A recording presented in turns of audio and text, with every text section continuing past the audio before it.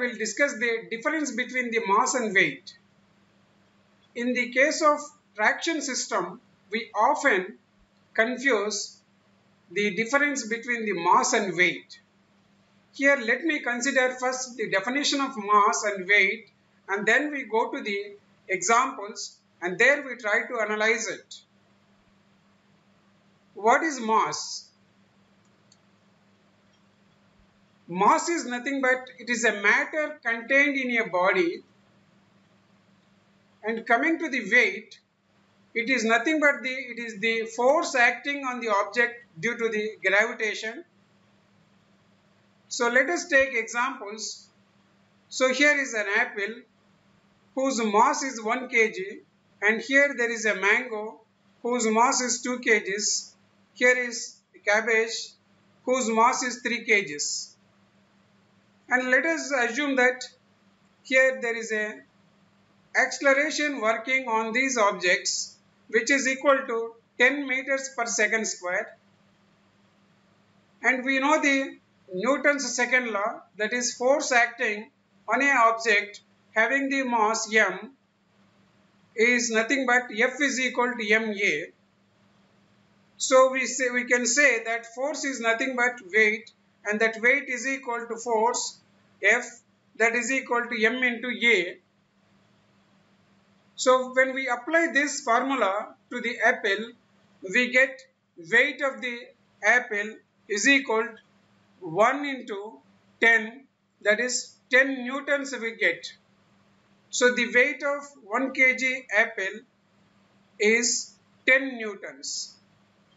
Similarly, when we take the mango whose mass is 2 kgs, when we apply the Newton's second law, we get the weight is equal to force is equal to m into a. So m is nothing but 2 kgs into force. The acceleration acting on this mango is 10 meters per second square. So 2 into 10 we get 20 newtons.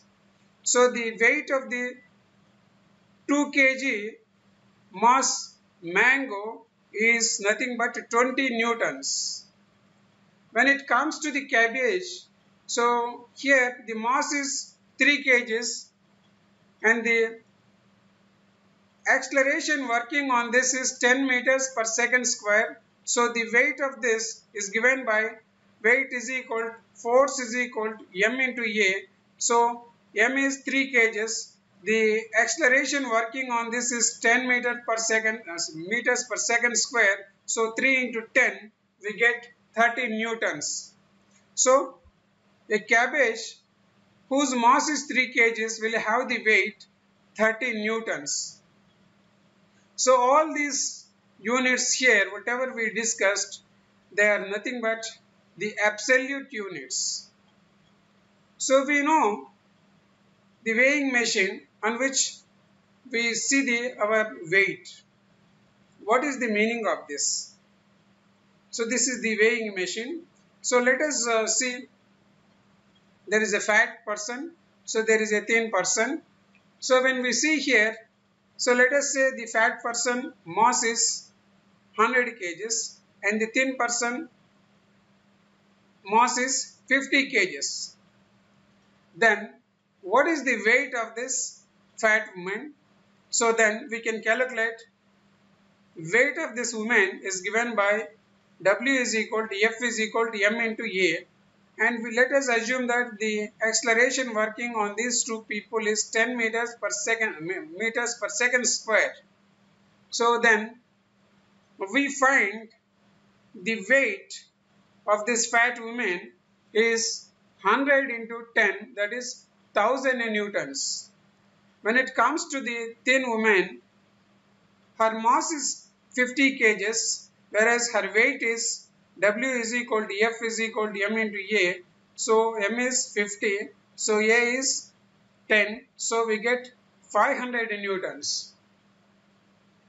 So what we find in these meters is this 1000 newtons, 500 newtons.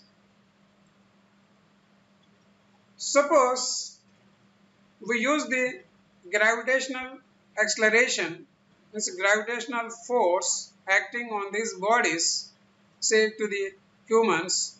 So then what we get, we see here. So W is equal to F into M into F is equal to M into A. So we know the mass of this fat woman, that is 100 kgs. So into the gravitational force, the gravitational acceleration acting on her is nothing but 9.81 meters per second square. So we get 981 newtons.